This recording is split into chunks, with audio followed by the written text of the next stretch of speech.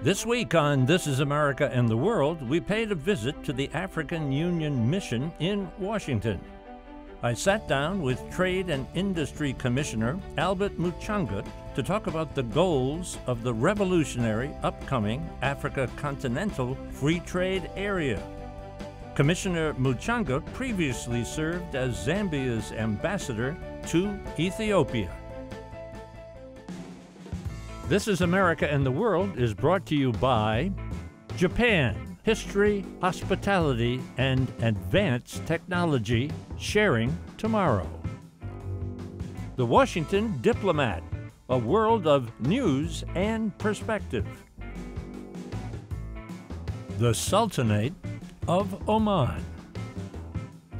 The U.S.-China Education Trust and F.Y. Chang Foundation. Julia Chang Block, President. The Rotendaro Family Trust. The Forerunner Foundation, dedicated to forward-thinking public policy. And the Embassy Series, uniting people through musical diplomacy, presenting international artists in diplomatic settings. Ambassador, so good to meet you. My pleasure. Thank you very much. What brings you to the United States? Here, it's an annual event. The African group of ambassadors here have what they call the midterm review of the AGOA, the African Growth and Opportunity Act. So we come from headquarters to support them because they meet under the auspices of the African Union. Mm-hmm. So I come here to work with them and undertake the consultations on how we are doing in implementation of the AGOA.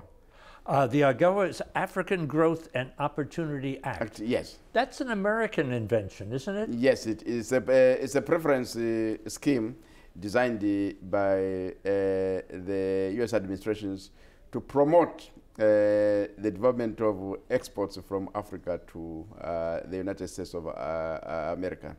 In quite a number of cases, the companies from Africa exporting to the U.S. have not been able to meet the supply requirements because they lack the capacity. So it has been underutilized. So making progress?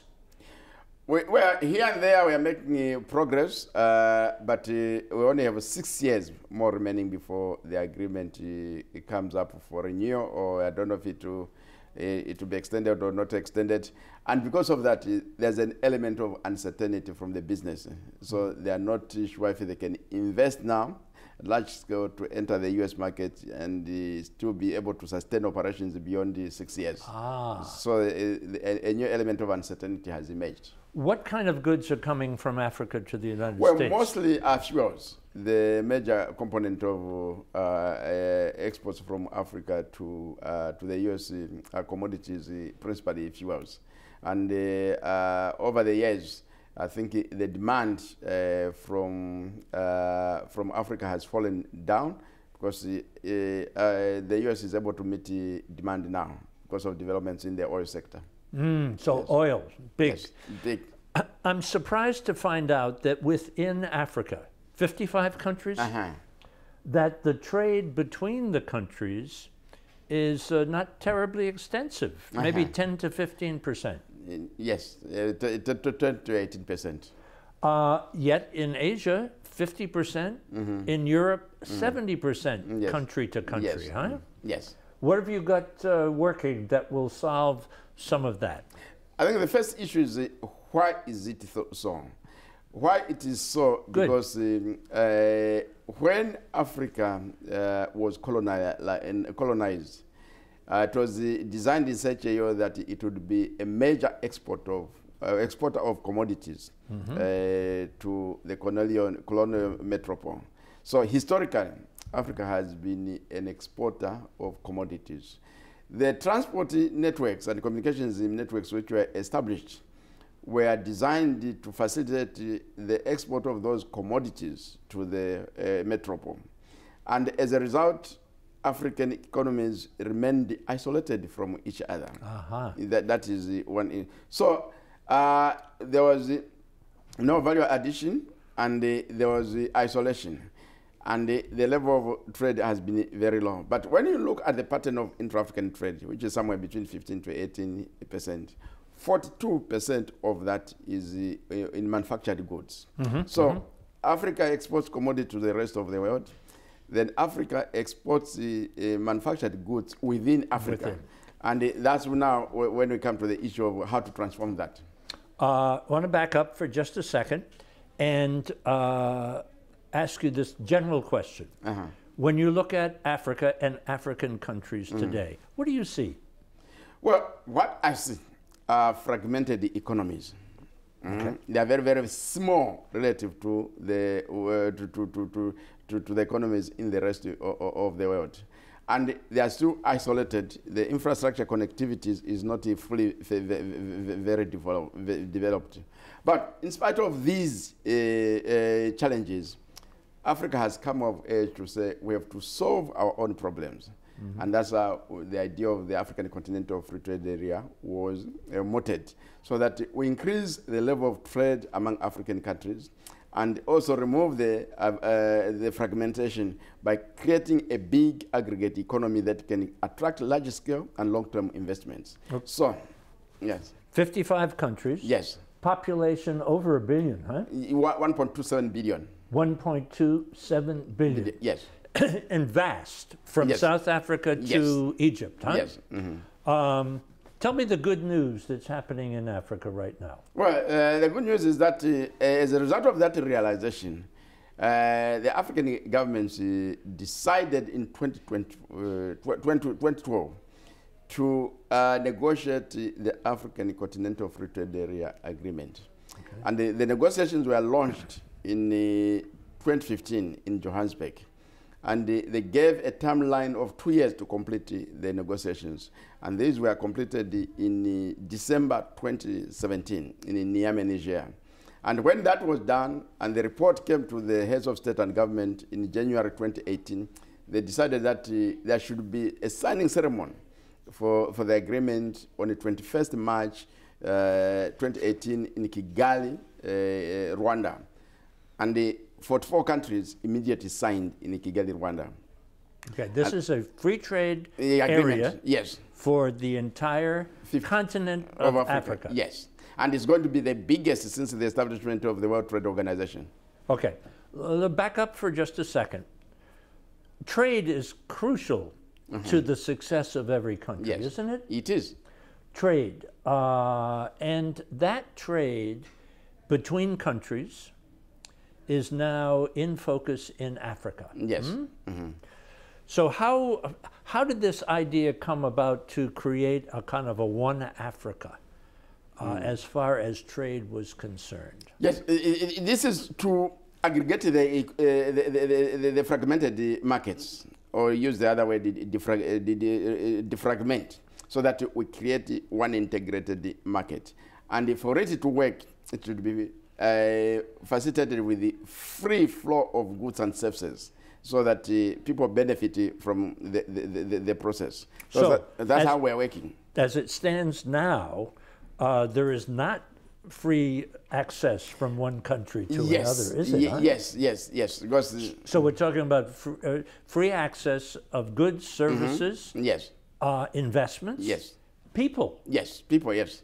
So to go from one country to another right now is a very complicated situation. Yes, because like I indicated, the area we are living as products of history, but we're going to develop what we call trade-related infrastructure to promote connectivity among the Africans. So we're going to what we call the single African air transport as a component part of that. So when you're talking about that, when you're talking about infrastructure, because several years ago I was in Benin, everything moves by truck, and it's not easy to move by truck on roads that are not very good. So you're talking about an infrastructure. Yes. What do you see? Do you see better roads? Do you see rail? Do you see air? How is that going to work? A complete set of them. Better roads, better railways, better air transport, better telecommunications facilities. Yes, all of them. And the motivation is the creation of the African Continental Free Trade Area, With that, there's going to be public-private partnerships in the development of infrastructure. When you say public-private, you mean government and the private African yes. businesses? Yes, yes. How about businesses from the outside? If they want, they can come on. We've got African businesses, they call themselves the Afro champions. They said they are going to address the infrastructure challenge in Africa. And when we meet on 7th July this year to launch the operational phase of the African Continental Free Trade Area, they're going to make a major commitment on how they're going to address that.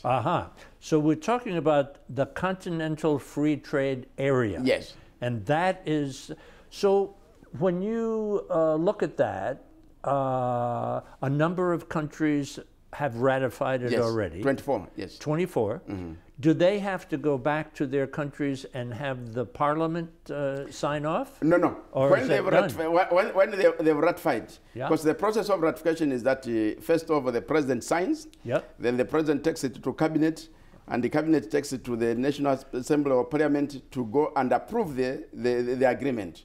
That approval is a process of ratification. Then it comes back from the Parliament for the president now to sign the certificate of ratification, and the president gives it to the ambassador to bring it to us at the African Union. So those 24, they've gone through the parliamentary processes. And the agreement, we needed a minimum of 22. Okay. We are able to get 24. So on the 30th May this year, the agreement came into force.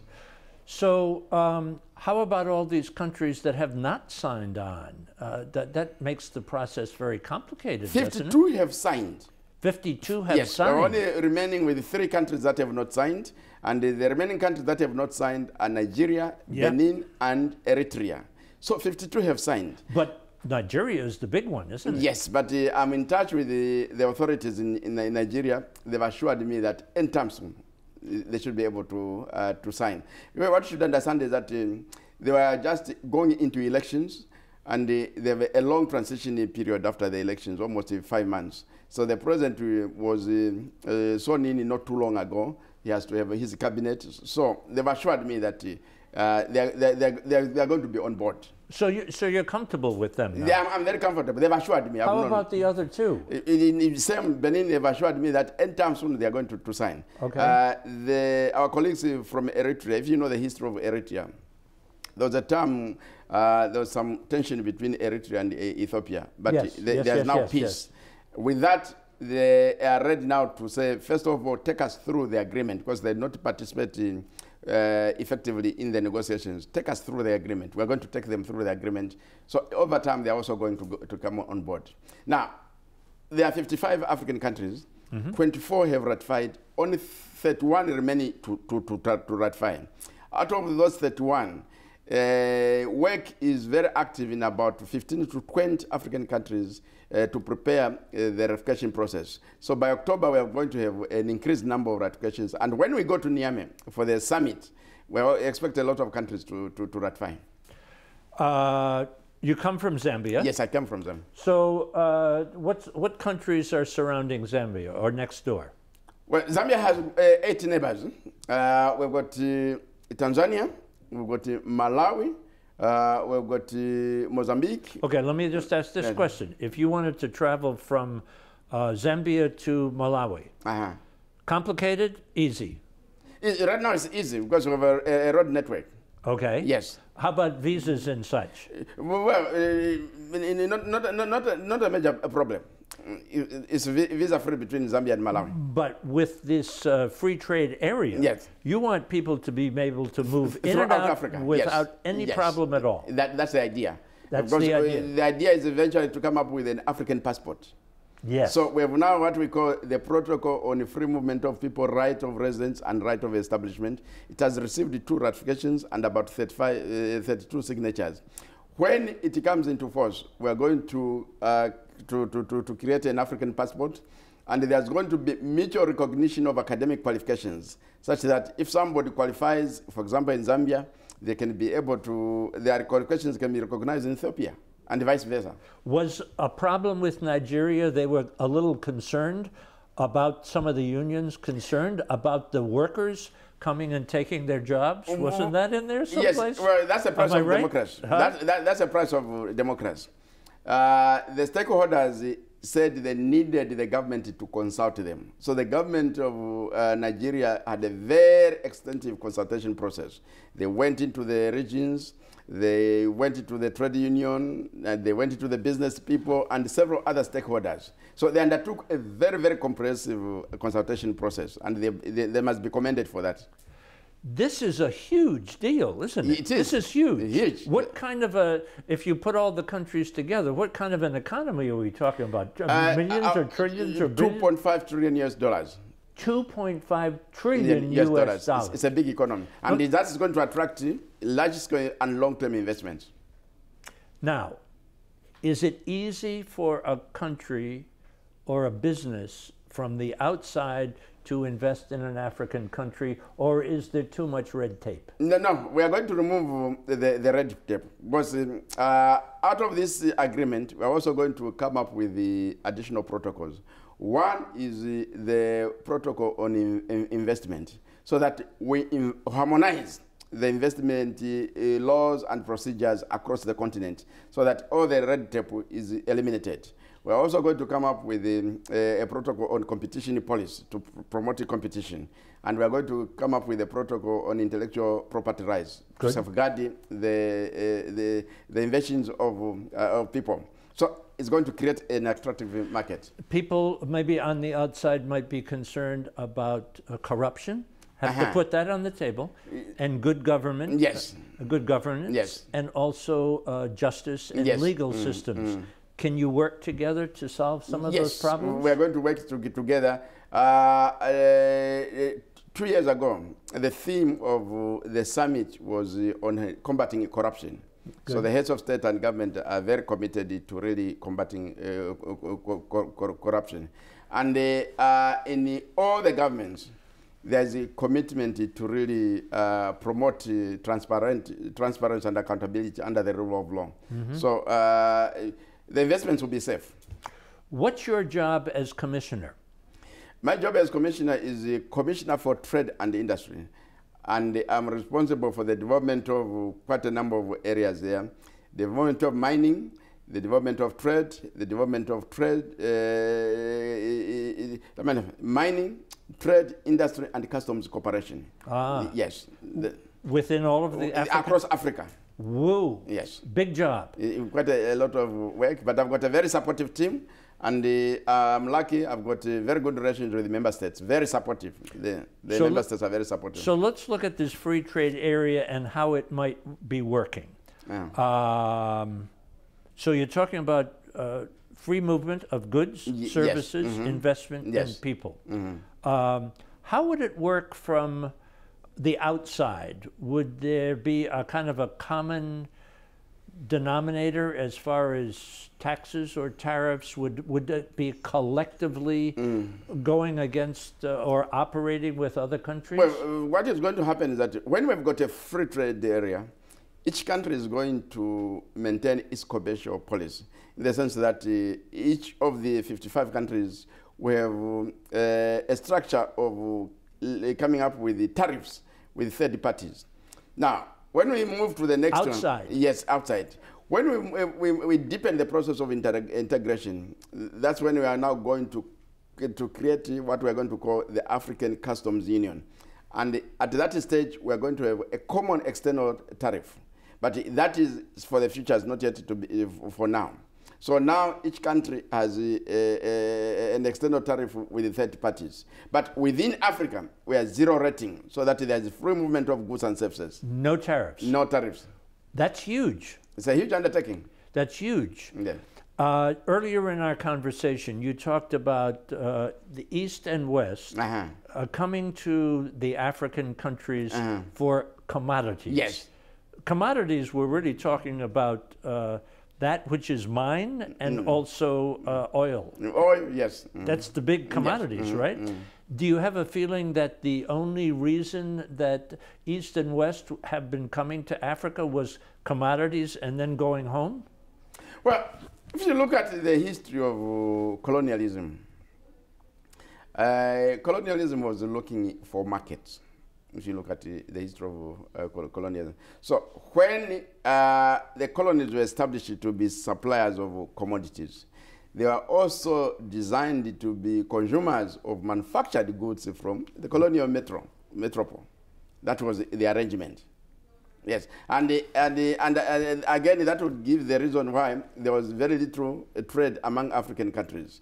For example, British colonies were getting manufactured goods from Britain and nowhere else. Similarly, for French colonies, they were getting manufactured goods from France and nowhere else. Yes, but now with the African Continental Free Trade Area, we wanted to increase trade among ourselves, anchored on manufactured goods and the agro-processed goods. So agriculture and manufacturing. Yeah, yes. So free trade area goes into effect. Yes. When do you think it will be in effect?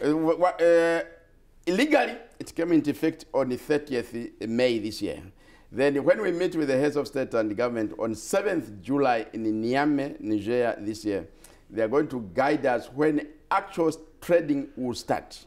It may be within 6 months or it may be within 12 months, but we'll get guidance from the heads of state and government. Okay. What do you see as the benefits as far as this free trade area is concerned? Africa Free Trade Area. What do you see as the benefits that will come from it? A lot of benefits. One, when we increase the trade among African countries, we're also expanding production. And when we do that, we're transforming the economy to make it more competitive than it currently is. Okay. And when we're expanding economic activities across society, you create opportunities for creation of decent jobs. And Africa is a young continent. We've got very young people. When they see real opportunities in Africa, they'll stop migrating to the rest of the world. Yes. Because they would say, why should I go very far when what I want can be found in Africa? So it's jobs? Jobs. Growth? Economic growth? Growth. Competition? Competition, yes. All the things. And also dignity.